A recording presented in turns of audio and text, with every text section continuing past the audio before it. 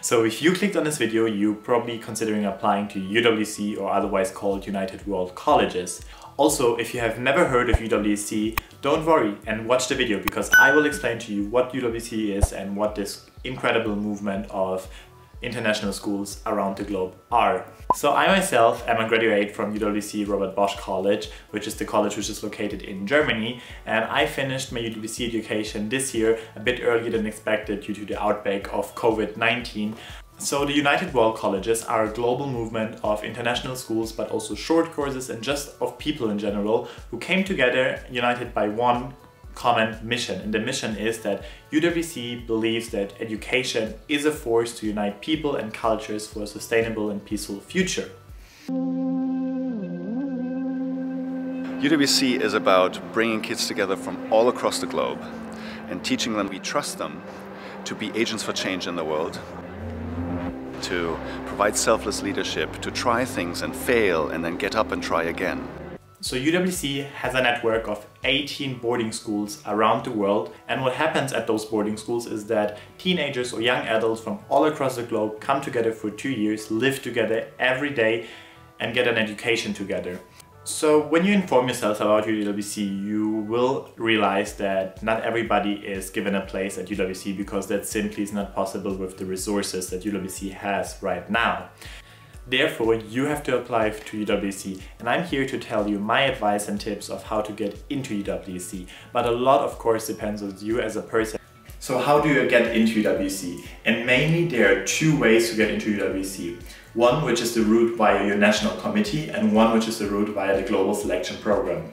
So the global selection program is open for everybody around the world, but there's an important distinction between the two. If you apply via the global selection program, you're not able to receive any financial aid or scholarship from UWC. That's why I will focus on applying via your national committee. So first of all, what is the national committee? So almost every country in the world has a national committee, which is an organization which is associated with UWC and is part of the whole UWC movement. And basically it's a bunch of people, mostly volunteers, for your country, for selecting people for your country to send them or to nominate them for a place at a UWC college. The application process differs from national committee to national committee. I was selected by the National Committee of Germany, but what I've gathered from conversation with my peers and co-years at UWC is that the application process and the selection process is fairly similar when it comes to the structure of it. Of course, there are certain differences, but generally I would tell you that you should expect a 2-round system. So the first round is most likely going to be an online application or a written application, where you have to fill out personal details, write motivational essays, answer certain questions, and maybe upload some supporting documentation like transcripts or your birth certificate. And then the second round is more personal, because most likely the second round is an interview or a selection weekend or a selection day. There are different variations to that. In Germany, we do have a selection weekend, so we go there for a whole weekend and have different activities. Also some interviews with the selection committee, but this differs from national committee to national committee, so check out the website of your national committee. So while the selection process differs from national committee to national committee, there are 5 core values which is given by UWC International, which all national committees have to follow when they select applicants. And those 5 selection criteria are intellectual curiosity and motivation, active commitment, social competence, resilience, personal responsibility and integrity, and motivation for UWC. Additionally to those 5 core selection criteria, each national committee is allowed to add certain selection criteria. So for example, some grade requirements or maybe some age requirements, that depends on the national committee. And what I've already mentioned before is the aspect of financial aid and scholarships. So UWC was founded on the idea that financial circumstances should not hinder someone of attending a UWC if the person is suitable or was chosen by the selection committee to attend a UWC. So if you apply via the national committee, most likely there is the possibility of getting financial aid or a scholarship. So my first point is that you should be authentic and stay true to yourself throughout your application. UWC may seem like an intimidating elite institution who's looking for people who have founded an NGO at the age of 12 or won the Nobel Prize, but it certainly isn't. Most likely the national committee or the selection committee is looking for your motivation to be part of UWC and what you can bring to the table, but that doesn't have to be something. So there's no point in making up any stories, any experiences, writing down something in your essays, in your resume, which didn't happen just to impress the selection committee.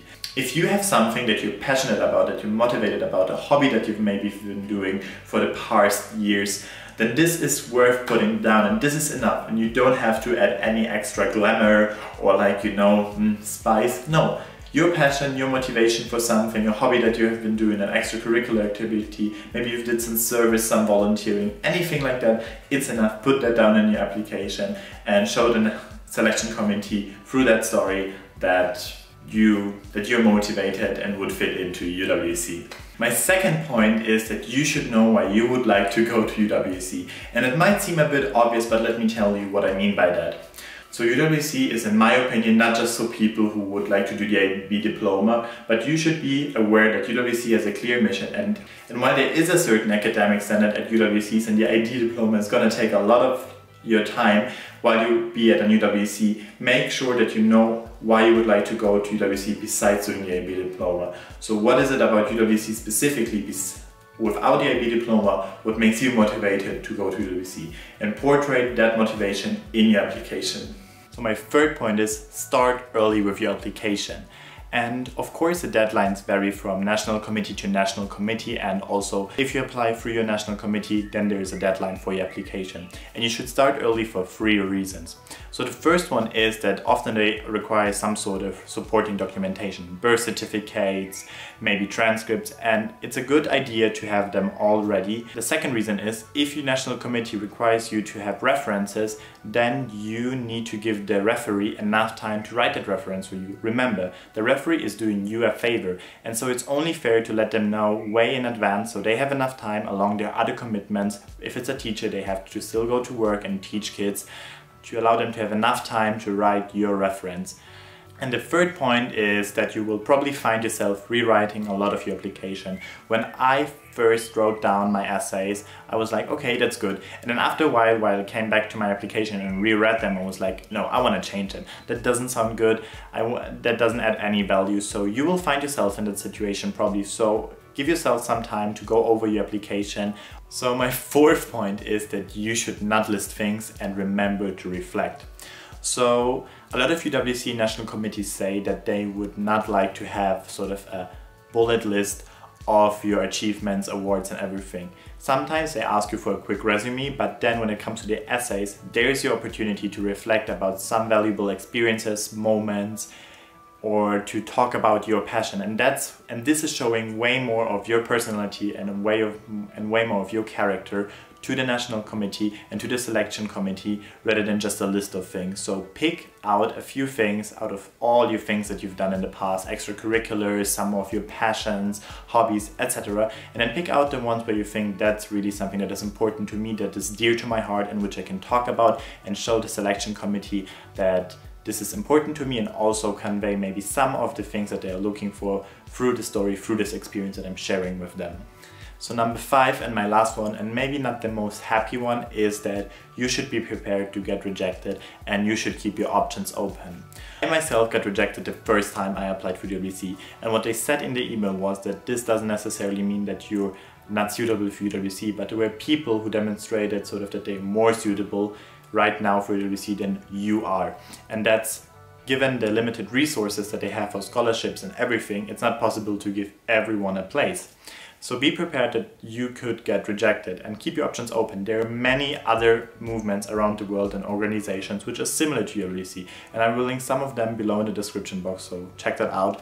But be prepared that don't settle all your hope on getting acceptance by UWC. It might as well happen that you get rejected. And that's not the end of the world. When I got rejected for UWC, in the first moment I felt like the whole world is crashing down on me and everything is crumbling down. But you know what? If I hadn't got rejected, I've never went for exchange to China. But because I got rejected, I was so keen on finding another opportunity to engage in something intercultural.